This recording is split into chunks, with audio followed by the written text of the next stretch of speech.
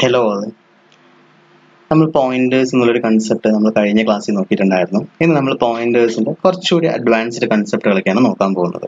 Okay, അപ്പം നമ്മൾ കഴിഞ്ഞ ക്ലാസ്സിൽ നോക്കിയത് എന്താണെന്ന് വെച്ച് കഴിഞ്ഞാൽ normal variable declaration നോക്കിയിട്ടുണ്ടായിരുന്നു, memory allocation, then pointer variable അതുപോലെ തന്നെ ലോക്കൽ വേരിയബിൾ തമ്മിലുള്ള comparison നോക്കിയിട്ടുണ്ടായിരുന്നു, then pointer variable declaration, Poynting address using pointer variable, sample programme നോക്കിയിട്ടുണ്ടായിരുന്നു, then അതുപോലെ തന്നെ പോയിന്ററിന്റെ അഡ്വാൻറ്റേജസും പറഞ്ഞു തന്നിട്ടുണ്ടായിരുന്നു.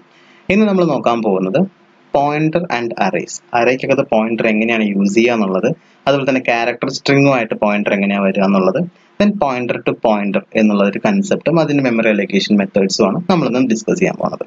Okay, then the first thing, pointer and arrays.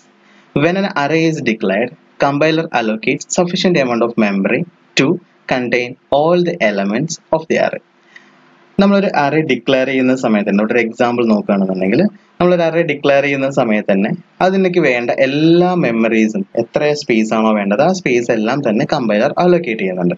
ഇവിടെ integer അറേയാണ് create ചെയ്യുന്നത്. അറേയുടെ പേര് ARR എന്ന് കൊടുത്തിട്ടുണ്ട്. അതിന്റെ സൈസ് 5 എണ്ണം ഞാൻ കൊടുത്തിട്ടുണ്ട്.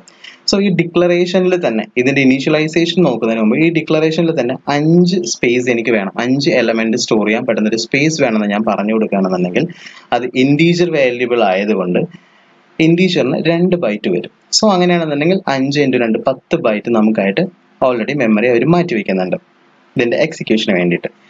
അങ്ങനെയാണെന്നുണ്ടെങ്കിൽ അതിനകത്ത് 5 വാല്യൂസ് സ്റ്റോർ ചെയ്യാൻ പറ്റും. അത് ഞാനിവിടെ ഇനീഷ്യലൈസും ചെയ്തിട്ടുണ്ട്. ഓക്കെ, ദെൻ ഇതിന്റെ ബേസ് അഡ്രസ്, നമ്മളൊരു അറേ ക്രിയേറ്റ് ചെയ്യുകയാണെന്നുണ്ടെങ്കിൽ നമുക്ക് കിട്ടുന്ന മെമ്മറി സ്പേസ് ഇങ്ങനെയായിരിക്കും. അതിന് 0th index, 1st, 2nd, 3rd, 4th അങ്ങനെ 5 സ്പേസുകൾ നമുക്ക് ഇൻഡെക്സിംഗ് ആയിട്ട് കിട്ടുന്നുണ്ട്. അതുപോലെ തന്നെ അഡ്രസ് നമ്മൾ എടുക്കുന്നുണ്ട്. നമ്മൾ ഗസ് ചെയ്യാണ്, നമ്മുടെ അഡ്രസ് സ്റ്റാർട്ട് ചെയ്യുന്നത് 1000 എന്നുള്ള ഒരു 1000-ലാണ്. ദെൻ 2 bytes വെച്ചിട്ടാണ് ഓരോന്നും അലോക്കേറ്റ് ചെയ്യുന്നതുകൊണ്ട് എല്ലാത്തിനും 2 bytes ആഡ് ചെയ്ത് കൊടുത്തിട്ടുണ്ട്. 1002, 1004, 1006 and 1008. ഓക്കെ, ഇതിന്റെ ബേസ് അഡ്രസ് എന്ന് പറയുന്നത് സ്റ്റാർട്ടിംഗ് അഡ്രസ് ആയിരിക്കും. ഇതിന്റെ ബേസ് അഡ്രസ് ആയിട്ട് വരുന്നുണ്ടാവുക 1000 ആയിരിക്കും വരുന്നുണ്ടാവുക. Okay, address of the first element of the array is also allocated by the compiler. നമ്മൾ അഡ്രസ് ഫസ്റ്റ് അഡ്രസ് അലോക്കേറ്റ് ചെയ്യുന്നത് കമ്പൈലർ തന്നെയായിരിക്കും. ഓക്കെ, അതുപോലെ തന്നെ നമ്മളിവിടെ നോക്കിയിരുന്നത് അറേ ARR എന്നുള്ളതായതുകൊണ്ട് ഈ അറേയുടെ പേര് ARR എന്നായിരിക്കും. ഓക്കെ, അത് തന്നെയാണ് ഇവിടെ എക്സ്പ്ലെയിൻ ചെയ്തിരിക്കുന്നത്. Assuming that the base address of ARR is 1000 and each integer requires 2 bytes. The 5 elements will be stored as follows. ഇങ്ങനെയായിരിക്കും 5 സ്പേസ് നമുക്ക് കിട്ടുന്നുണ്ടാവുക. നമ്മളിവിടെ ഒരു പോയിന്റർ ഡിക്ലെയർ ചെയ്യാൻ പോവുകയാണ്. അത് INT ആയിട്ടാണ് ഡിക്ലെയർ ചെയ്തിരിക്കുന്നത്. ഇൻറ്റീജർ പോയിന്റർ ആയിട്ടാണ് നമ്മൾ ഡിക്ലെയർ, കാരണം അത് പോയിന്റ് ചെയ്യുന്നത് ഒരു ഇൻറ്റീജർ വാല്യൂ സ്റ്റോർ ചെയ്യുന്ന ഒരു അഡ്രസ്സിലേക്കാണ് അത് പോയിന്റ് ചെയ്യാൻ പോകുന്നത്. ഓക്കെ, ദെൻ ഞാനിവിടെ കൊടുത്തിട്ടുണ്ട് P = ARR എന്ന് കൊടുത്തിട്ടുണ്ട്.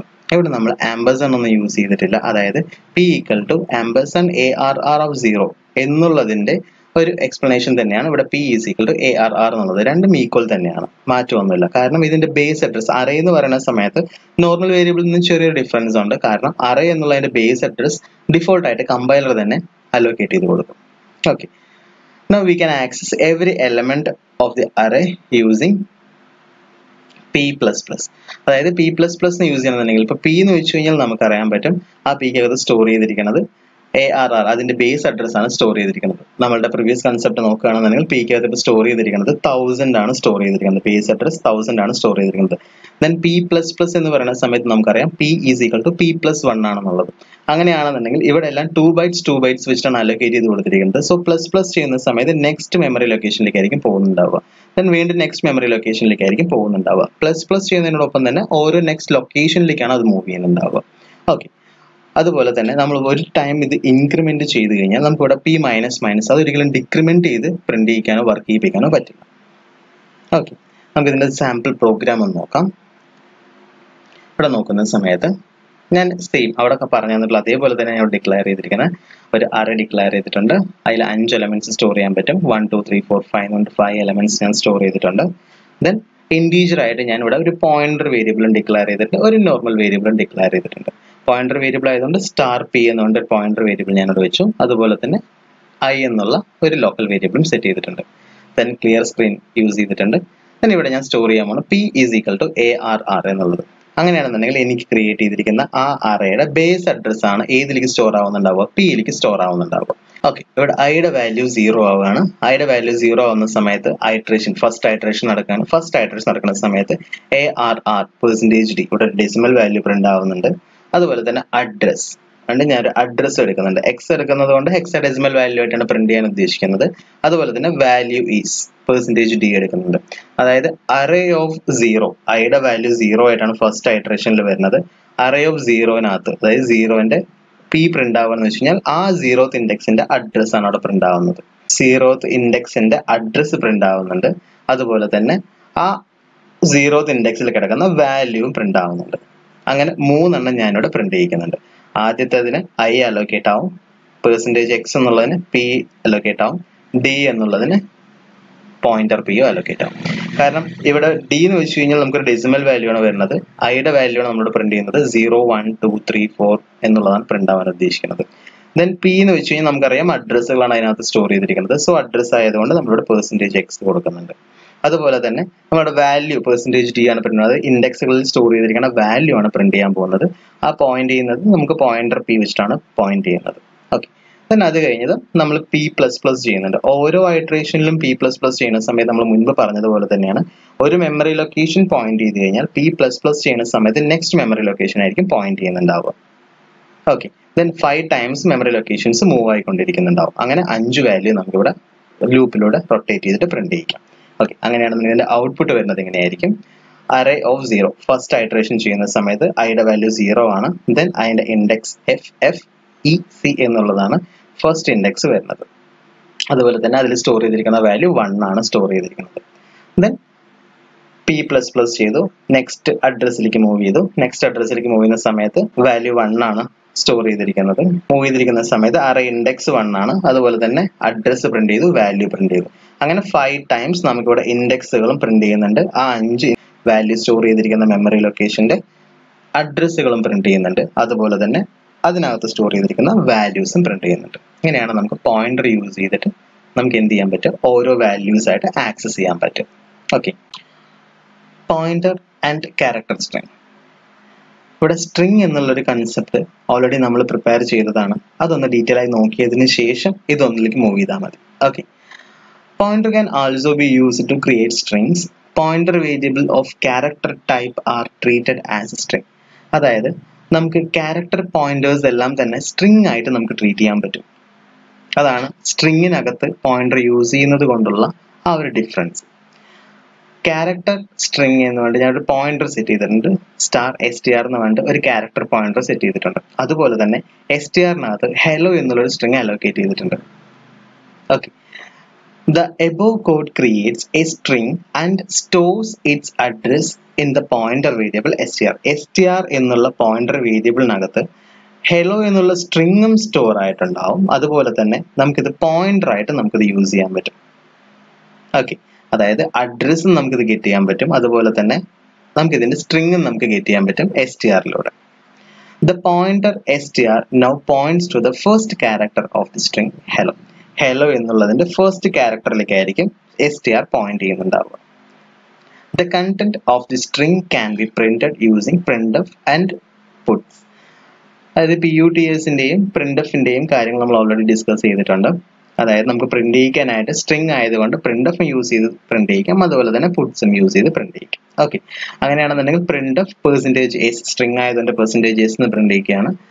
ദെൻ str കൊടുക്കുകയാണെന്നുണ്ടെങ്കിൽ നമുക്ക് ഇതിന്റെ സ്ട്രിംഗ് പ്രിന്റ് ആവും. അതുപോലെ തന്നെ puts എന്ന് വേണ്ട str കൊടുക്കുകയാണെന്നുണ്ടെങ്കിൽ നമുക്ക് അതിന്റെ സ്ട്രിംഗ് പ്രിന്റ് ചെയ്യിക്കാൻ പറ്റും. നമ്മൾ ഇതിന് മുൻപ് പറഞ്ഞതിൽ തന്നെ മാറ്റമൊന്നുമില്ല. Notice that str is pointer to the string. It is also name of the string. സ്ട്രിങ്ങിന്റെ പേരുമാണ് str, അതുപോലെ തന്നെ പോയിന്റർ ആണ് str. Okay, therefore we don't need to use indirection operator. നമുക്ക് ആസ്ട്രിക് ക്യാരക്ടർ നമുക്ക് യൂസ് ചെയ്യേണ്ട ആവശ്യമില്ല. എക്സാമ്പിൾ നോക്കുകയാണെന്നുണ്ടെങ്കിൽ ഞാനിവിടെ ഒരു പോയിന്റർ ഞാനിവിടെ സെറ്റ് ചെയ്തിട്ടുണ്ട്. str എന്ന് പറഞ്ഞിട്ട് ക്യാരക്ടർ പോയിന്റർ ആണ്. അതുപോലെ തന്നെ a എന്ന് പറഞ്ഞിട്ടുള്ള ഒരു അറേ ക്രിയേറ്റ് ചെയ്തിട്ടുണ്ട്. ആ അറേക്ക് ഒരു ക്യാരക്ടർ അറേയാണ്. അതിനകത്ത് ഹെലോ എന്നുള്ളത് സ്റ്റോർ ചെയ്തിട്ടുണ്ട്. ഓക്കെ, ആ സ്റ്റോർ ചെയ്തിരിക്കുന്ന ആ ഹെലോ എന്നുള്ളത് ഞാനിവിടെ str-ലേക്ക് അലോക്കേറ്റ് ചെയ്തു. ഞാനിവിടെ ആംബർസൺ ഇട്ട് കൊടുക്കേണ്ട ആവശ്യമില്ല, കാരണം എക്കകത്ത് സ്റ്റോർ ചെയ്തിരിക്കുന്നത് സ്ട്രിംഗ് ആണ്. സോ ഞാൻ ഡയറക്റ്റ് ആയിട്ട് അലോക്കേറ്റ് ചെയ്തു. ഒരു ക്യാരക്ടർ പോയിന്റർ ആണെന്നുണ്ടെങ്കിൽ str എന്നുള്ളത് ഒരു സ്ട്രിംഗ് നെയിം ആയിട്ടും ആക്ട് ചെയ്യും. അതുപോലെ തന്നെ ഒരു അഡ്രസ് സ്റ്റോർ ചെയ്യാനായിട്ടും ആക്ട് ചെയ്യും. ഓക്കെ, then അതിനുശേഷം ഞാൻ പ്രിന്റ് ഓഫ് യൂസ് ചെയ്തു %s അതുപോലെ തന്നെ str ഞാൻ പ്രിന്റ് ചെയ്യിക്കുകയാണ്.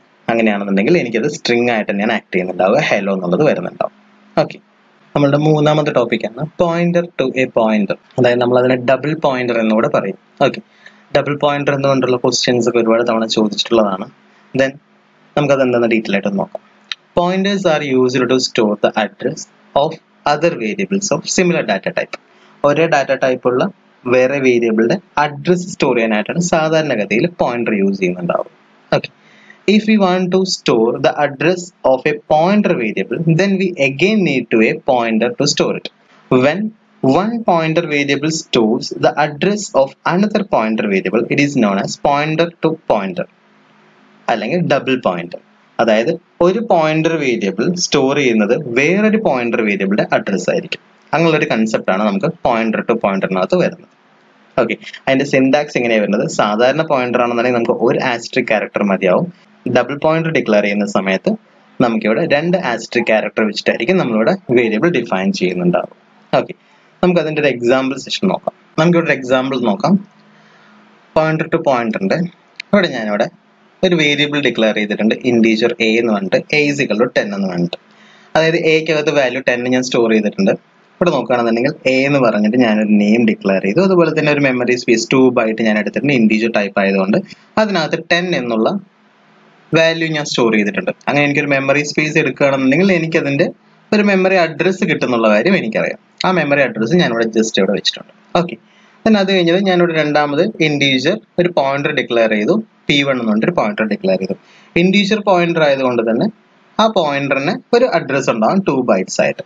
ഓക്കെ, അതുപോലെ തന്നെ ഞാൻ വീണ്ടും ഒരു പോയിന്റർ ഡബിൾ പോയിന്റർ ഡിക്ലെയർ ചെയ്തിരിക്കുന്നത് p2 എന്ന് പറഞ്ഞിട്ട് ഒരു പോയിന്റർ ഡിക്ലെയർ ചെയ്തു. അതിനും ഒരു മെമ്മറി അഡ്രസ് കിട്ടിയിട്ടുണ്ട് 2 ബൈറ്റ്സ് വെച്ചിട്ട് 65520 എന്ന് പറഞ്ഞിട്ട്. ഓക്കെ, ഇനി ഞാനിവിടെ ചെയ്യാൻ പോകുന്നത് p1 എന്നുള്ള പോയിന്ററിലേക്ക്. അപ്പൊ p1ലേക്ക് ഞാൻ സ്റ്റോർ ചെയ്യാൻ പോകുന്നത് എയുടെ അഡ്രസ് ആണ് ഞാനിവിടെ സ്റ്റോർ ചെയ്യാൻ പോകുന്നത്. അതുപോലെ തന്നെ p2ലേക്ക് ഞാൻ സ്റ്റോർ ചെയ്യാൻ പോകുന്നത് p1ന്റെ അഡ്രസ് ആണ്. p1ന്റെ അഡ്രസ് 65522 എന്നുള്ള അഡ്രസ് ആണ്. അത് ഞാനിപ്പോൾ ഏതിലേക്ക് സ്റ്റോർ ചെയ്യാൻ പോകുന്നത് p2ലേക്ക് ഞാൻ സ്റ്റോർ ചെയ്യുന്നുണ്ട് 65522 എന്നുള്ളത്.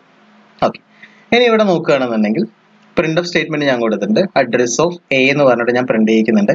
%u ആണ് കൊടുത്തിരിക്കുന്നത്. ഞാനിവിടെ ഹെക്സാഡെസിമൽ ഫോർമാറ്റിലല്ല പ്രിന്റ് ചെയ്യുന്നത്, ഡയറക്റ്റ് അഡ്രസ് ആയിട്ട് തന്നെയാണ് പ്രിന്റ് ചെയ്യുന്നത്. ദെൻ ആംബർസൺ എ ഞാൻ പ്രിന്റ് ചെയ്യിക്കുകയാണ്, എയുടെ അഡ്രസ് പ്രിന്റ് ചെയ്യിക്കുകയാണ്. എയുടെ അഡ്രസ് പ്രിന്റ് ചെയ്യണമെന്നുണ്ടെങ്കിൽ അഡ്രസ് ഓഫ് എ എന്ന് പറഞ്ഞിട്ട് 65524 എന്നുള്ളത് പ്രിന്റ് ആവും, എയുടെ അഡ്രസ്.